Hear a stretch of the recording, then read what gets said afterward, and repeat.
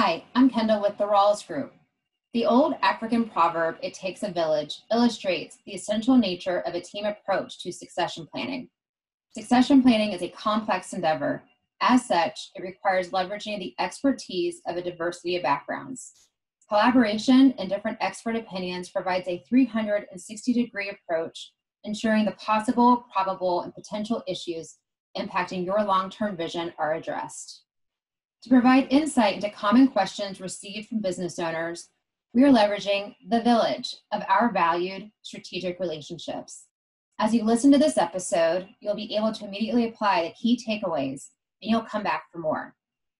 Now we're going to focus on how do you get your corporate culture to recalibrate if behaviors of consumers change long-term on the other side of the COVID-19 crisis. So first, I don't know if any of us really know to what extent consumer behaviors will change. If they do change, we also don't know how much. And so as a company, we have to make sure our executive team, our management team, recalibrates to really account for all the ways that may change down the road. That involves more long-term strategic planning that accounts for the uncertain future in our consumers' behavior.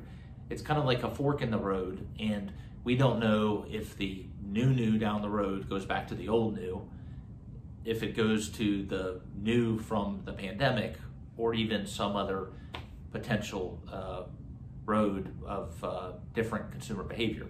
And so we need to be ready to pivot as these things develop down the road. And to be ready, that requires more current, I think, long-term strategic planning, trying to figure out what those different paths look like and how we pivot from one to the other based upon how consumer behavior unfolds as we go forward. And this change may take a year, it may take a couple years, it may be slow. And so I think any business owner, any executive and management team, they're focused on the current. I think certainly we need to focus more on the long term. As you think about it, for example, I am sure that the path we take as a business to provide our products and our services to our consumers is probably going to change. How much, we don't know. If I'm an auto dealership and I'm used to having people come into the lot, look at cars, sit down in the room, negotiate, you can see that whole process changing. You can see more of it going online. You can see smaller lot sizes for cars. You can see cars more being warehoused somewhere else in a distribution center, not at the manufacturer, but also not on the lot. You can certainly see different ways consumers might change their behavior and how they buy a car. That's going to happen with every industry. We don't know where it's going to end up, but certainly I recommend a lot more long-term strategic planning to look at those possibility of outcomes and be ready to pivot as it all unfolds. So to start this off, there's a quote by John Maxwell that states, "You are as good as your leader."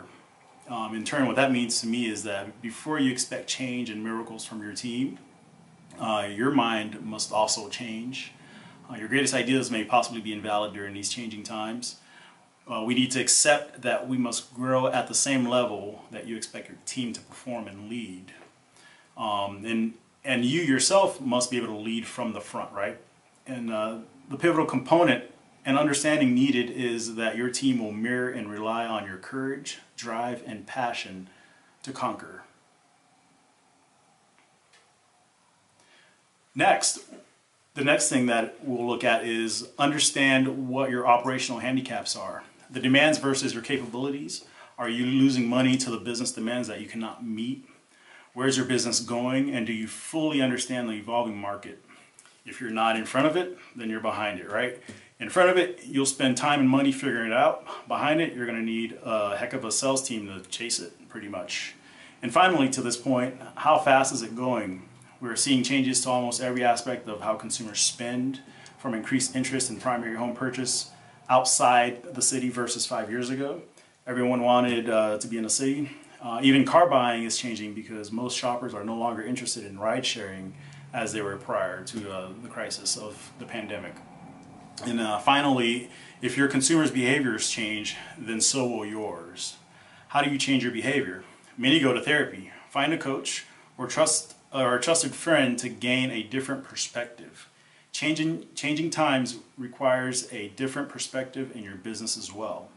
It is time to innovate, change your thinking, embrace change, coach and practice with your team, energize and inform your community with marketing while staying in alignment with your mission statement. Thank you to our strategic partners, The Village, for participating and sharing your perspective. Do you have a burning question you want to discuss with an expert?